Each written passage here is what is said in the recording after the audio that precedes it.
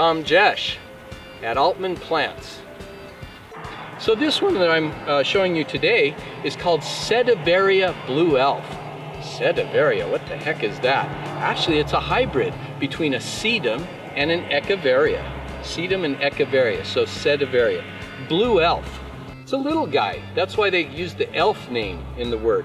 This one grows into a very tight mound that might eventually get to be about just 10 or 12 inches wide.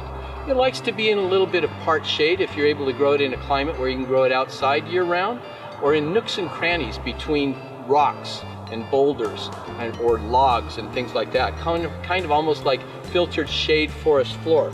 But it also makes a fantastic indoor plant where you can put it in a pot on a windowsill. Just remember that indoors there's way less light, even when it's shining bright, coming right in the window. So you want to put it right in a sunny window indoors.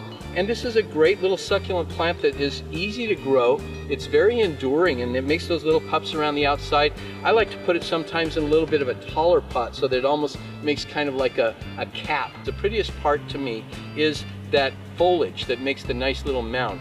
Now another thing about succulents, there's a lot of people that are really excited about succulents that make a super tight mound of foliage. And this is a good candidate for that, because as those little babies start to form around the sides, all the leaves kind of get squished together closer and closer. And it really makes like this solid mound that you can just kind of pet and pat on the head. Good little hen. Good little baby chicks. This is Sedeveria Blue Elf.